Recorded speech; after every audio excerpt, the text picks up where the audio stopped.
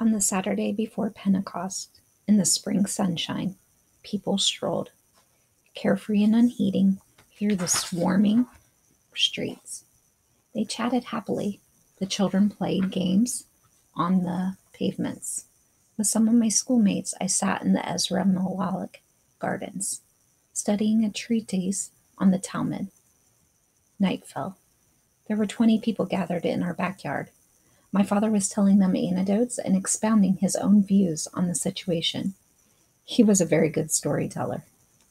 Suddenly, the gate opened, and Stern, a former tradesman who had become a policeman, came in and took my father aside. Despite the gathering dusk, I saw my father turn pale. "What's the matter?" we all asked him. "I don't know. I've been summoned to an extraordinary meeting of the council. Something must have happened." The good story he had been in the middle of telling us was to remain unfinished. "I'm going there," he went on. "I shall be back as soon as I can. I'll tell you all about it. Wait for me." We were prepared to wait for some hours. The backyard became like the hall outside an operating room. We were only waiting for the door to open, to see the opening of the firmament itself. Other neighbors, having heard rumors, had come to join us. People looked at their watches.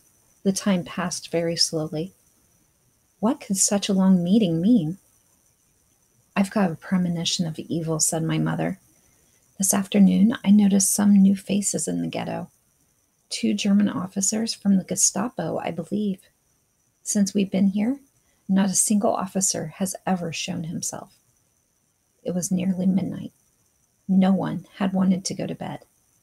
A few people had paid a flying visit to their homes to see that everything was all right. Others had returned home, but they left instructions that they were to be told as soon as my father came back. At last the door opened and he appeared. He was pale. At once he was surrounded. "What happened? Tell us what happened. Say something." How avid we were at that moment for one word of confidence, one sentence to say that there were no grounds for fear, that the meeting could not have been more commonplace, more routine, that it had only been a question of social welfare, of sanitary arrangements. But one glance at my father's haggard face was enough. "I have terrible news," he said at last. "Deportation." The ghetto was to be completely wiped out. We were to leave street by street starting the following day. We wanted to know everything, all the details. The news had stunned everyone. Yet we wanted to drain the bitter draught to the dregs. Where are we being taken? This was a secret from all except one, the president of the Jewish Council. He would not say. He could not say. The Gestapo had threatened to shoot him if he talked. "There are rumors going around," said my father in a broken voice, "that we're going somewhere in Hungary to work in the brick factories. Apparently, the reason is that the front is too close here." And after a moment's silence, he added, "Each person will be allowed to take only his own personal belongings. A bag on our backs, some food, a few clothes, nothing else." Again, a heavy silence. "Go and wake the neighbors up," said my father, "so that they can get ready." The shadows beside me awoke as from a long sleep. They fled silently in all directions. For a moment we were alone. Then suddenly, Badia Reich, a relative who was living with us, came into the room. "There's someone knocking on the blocked-up window, the one that faces outside." It was not until after the war that I learned who it was that had knocked. It was an inspector in the Hungarian police, a friend of my father. Before we went into the ghetto, he had said to us, "Don't worry. If you're in any danger, I'll warn you." If could have spoken to us that evening, we could perhaps have fled. But by the time we had managed to open the window, it was too late. There was no one outside. The ghetto awoke. One by one, lights came on in the windows. I went into the house of one of my friend's fathers. I woke up the head of the household, an old man with a gray beard and the eyes of a dreamer. He was stooped from long nights of study. Get up, sir. Get up. You've got to get ready for the journey. You're going to be expelled from here tomorrow with your whole family and all the rest of the Jews. Where to? Don't ask me, sir. Don't ask me any questions. Only God could answer you. For heaven's sake, get up. He had not understood a word of what I was saying. He probably thought I had gone out of my mind. What tale is this? Get ready for the journey? What journey? Why? What's going on? Have you gone mad?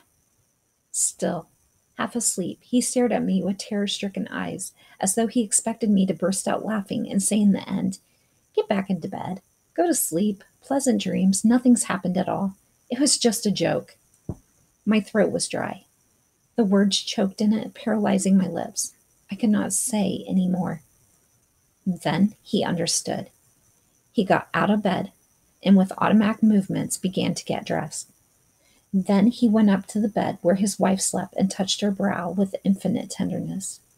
She opened her eyes, and it seemed to me that her lips were brushed by a smile. Then he went to his children's beds and woke them swiftly, dragging them from their dreams. I fled. Time passed very quickly. It was already 4 o'clock in the morning. My father ran to right and left, exhausted, comforting friends, running to the Jewish council to see if the edict had not been revoked in the meantime. To the very last moment, a germ of hope stayed alive in our hearts.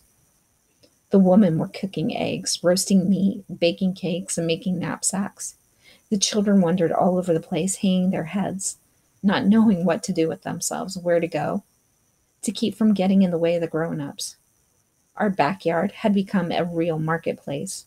Household treasures, valuable carpets, silver candelabra, prayer books, Bibles, and other religious articles littered the dusty ground beneath a wonderfully blue sky. Pathetic objects, which looked as though they had never belonged to anyone. By 8 o'clock in the morning, a weariness like molten lead began to settle in the veins, the limbs, the brain. I was in the midst of my prayers when suddenly there were shouts in the street. I tore myself from my phylacteries and ran to the window. Hungarian police had entered the ghetto and were shouting in the neighboring street, "All Jews, outside, hurry!"